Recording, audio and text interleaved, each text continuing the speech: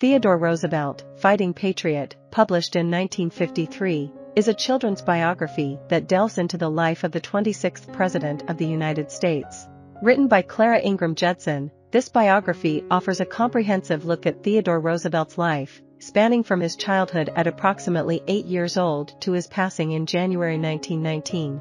As a young boy, Theodore Roosevelt enjoyed a life of privilege and affluence, but he faced the significant challenge of severe childhood asthma. His father, recognizing the absence of a cure for his condition, encouraged young Theodore to take matters into his own hands and find ways to strengthen his body. This early encouragement fueled Theodore's ideas of self-sufficiency. With a naturally curious and inquisitive mind, along with a deep interest in the natural sciences, Theodore embarked on a journey to reshape his body. To combat his asthma attacks, Theodore engaged in rigorous physical activities, including boxing, horseback riding, sailing, and rowing. His family frequently traveled internationally, providing him with unique experiences and adventures, even during challenging transatlantic crossings.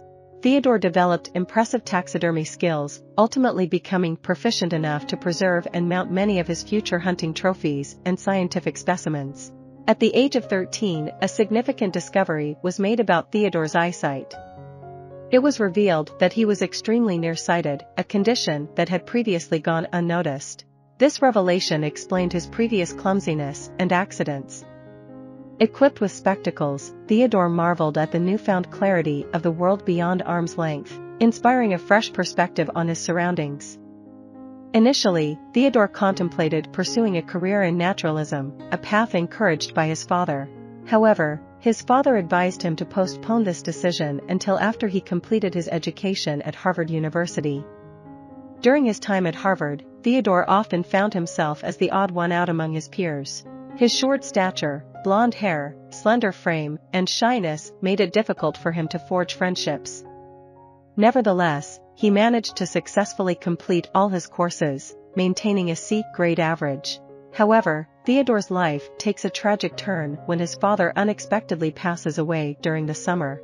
This devastating loss forces Theodore to step into the role of the family's head, prompting him to make a solemn commitment to take both his studies and life choices more seriously. He diligently raises his grades to the 90s and decides to shift away from pursuing a career in science. After exploring various career options, he ultimately chooses to study law. Over time, Theodore finds his place at Harvard, forms meaningful friendships, and becomes engaged to the charming Alice Lee. At the age of 22, he marries Alice and enrolls in Columbia's law school. Although he finds the study materials somewhat dull, the theoretical aspects and philosophical dimensions of the legal profession captivate his interest. Having grown up in privilege with little awareness of the human world beyond the realm of science, he is now exposed to ideas related to class struggle, reform, politics, and the pernicious effects of institutional corruption. At the age of 23, Theodore secures a seat in the State Assembly of New York. He also publishes a book on naval history, earning positive reviews, and joins the National Guard. Life seems to be unfolding favorably for him until tragedy strikes again. Both his mother and Alice succumb to illness, with Alice tragically passing away during childbirth, just hours after his mother's death. Overwhelmed by grief, he perseveres, continuing his work. He champions a bill aimed at improving the working conditions of cigar makers, successfully getting it passed, although it later faces legal challenges and is ruled unconstitutional. Following another setback in his political career, Theodore withdraws from public life and embarks on a journey out west. There, he fully embraces the rugged cowboy lifestyle for several years. Eventually, he remarries his childhood sweetheart, Edith, and returns to the East Coast. His interest in politics and commitment to social justice are rekindled when he assumes the role of police commissioner in New York City. As police commissioner, Theodore's eyes are open to the harsh realities of poverty when he reads a book titled How the Other Half Lives. This book motivates him to take action. He initiates efforts to eradicate corruption within the police force, a move that earns him enemies among law enforcement officials, some of whom are deeply entwined with local organized crime rings. In 1897, Theodore makes the decision to step down from his position in New York and assumes the role of Assistant Secretary of the Navy in Washington. However, he eventually resigns from this post in the Navy and enlists as a soldier to actively participate in the Spanish-American War, serving as one of the Rough Riders. Following the war, his focus shifts back to the realm of politics, and he takes on the role of governor of New York. However, his unwavering campaign to root out and eradicate institutional corruption within the state legislature puts him at odds with other influential figures in New York politics. They orchestrate a strategy to force him into the role of Vice President of the United States against his wishes, as a means of sidelining his anti-corruption efforts. This political maneuver proves successful, and they win the election. Tragically, when President McKinley passes away in office in 1901, Theodore Roosevelt, who had assumed the position of vice president, steps into the role of president. As president, Theodore Roosevelt is a proponent of progress, but he remains cautious about the growing power of the wealthy elite and the emergence of monopolies.